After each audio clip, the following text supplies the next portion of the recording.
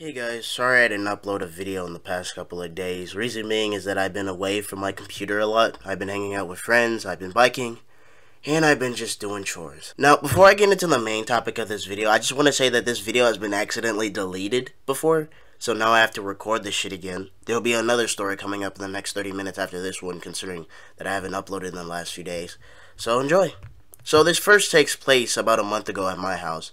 This guy, I'll call him Kenny. Kenny was texting me if I could hang out. Supposedly I was able to hang out with him because that was the day after me coming from Atlanta.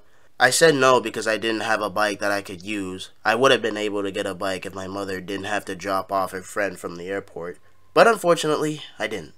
Now I can tell that Kenny wanted to hang out with me pretty bad. Usually when people text me with multiple question marks or anything that looks like the guy is desperate to hang out, because usually those type of people are creepy and the type of people you don't want to hang out with. However, Kenny is not that kind of person. Now, don't get me wrong, Kenny is my nigga. I would hang out with him any day. So a few minutes go by, and then I feel tempted to walk all the way to Taco Bell in my city. It takes an hour to do so. My first thought was that walking over there was a terrible idea. I was going to be outside for a long ass time and it'd be boring. I said all that because the last time I walked that kind of distance was last winter when I was walking to school right after jumping up my mother's car. The fucking memories. So I ended up walking. I got there an hour later. I reached to the Taco Bell's parking lot and Kenny came out the front door. I was glad to see Kenny because it's been a couple of months. Now I know it's not that long, but considering how long our summer break is, 2 months takes a big ass chunk of it. By the way, another friend of mine was at Taco Bell too. I'll call him Frank. Also glad to see him. So we sat there and chat for a few minutes. Then Kenny had to go with his mom to Blaine for something that I do not remember. Frank and I had to wait for Kenny for 2.5 hours. The first 2 hours was Frank and I waiting at Taco Bell. It was boring. Then Frank went to his house. So the last half hour, I went to another friend's house. He was friends with Bob, and I was afraid that Bob was going to be there because chances are, when Frank and Kenny come back to hang out with me, they'd be disappointed to see Bob there. I know many people will prefer not to hang out with Bob anyways, especially having him in a group of people. Anyways, I went to the friend's house, and no one was home.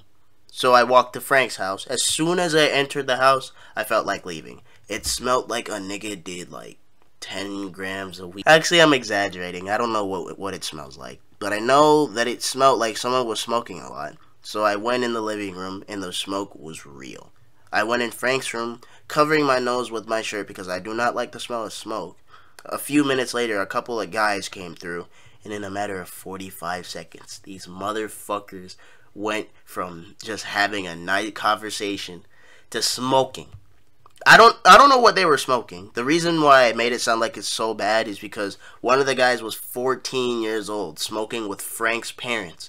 No idea how shit works like that. Anyways, another few minutes go by and Kenny came through. We walked around, we went in an area outside of a church, then McDonald's. Kenny was blasting music until we got to McDonald's. We sat there for a couple hours. We planned on going to my house and spending the night there. But Kenny had to ask his mom first. He had to come up with a name and other shit for me because his mom still hates me. Then he came out telling us that he can't come with me and Frank for some reason. His mom was mad at him. Up to this day, I don't know why. So instead of walking to my house, we went back to Frank's house. While we were walking, Frank and I noticed that there were flashing red and blue lights. Guess what it is? Bitch, you guessed it. The police. A few minutes go by, we hear pop noises. I thought it was the cars hitting the bumps on the highway, but it didn't make that noise every time the car crossed that bump. Frank said it wouldn't be fireworks. Turns out, there was a shootout at McDonald's. Shit like this never happened in my city, until now.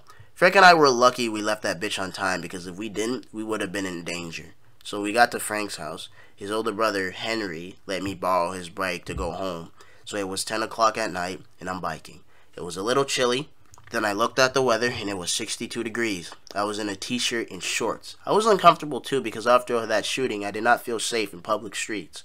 So I got home safely, thank God. Next day comes and I try to hang out with Frank and Kenny. Neither of them were available. That's it for the story, guys. Once again, like the video if you do. Subscribe for daily uploads. Talk to you tomorrow. Peace. Big Los on the track, boy.